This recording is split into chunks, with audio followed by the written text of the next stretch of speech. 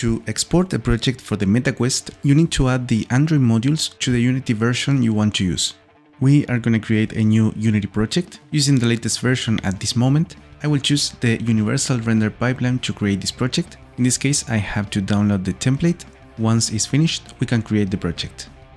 Now, first of all, let's change the target platform to Android in the build settings window. Then we're going to go to the player settings, and in the other settings section, we're going to make sure that the linear color space is selected. We also need to install XR plugin management. Once it's done, enable the Oculus checkbox.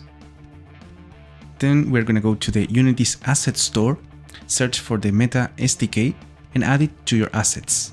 This is the all-in-one SDK. You can also download individual packages, for example the core package. In this case, I already have it, so I can open it in Unity.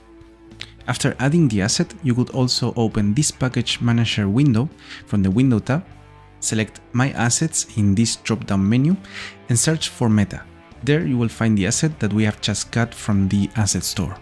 Install the asset, restart the editor, and you'll have all the necessary assets to begin to work. Those assets are inside the packages folder. Use this button in case you don't see them.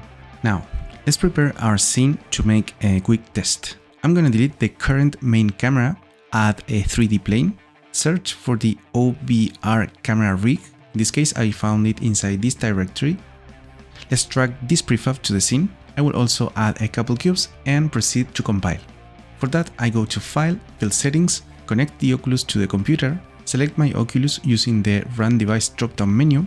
If you cannot see your device here, you will need to download the Android MetaQuest app, add your device via Bluetooth and enable the developer mode. Here I like to create a builds folder next to the assets folder from the project to store all the builds that I made.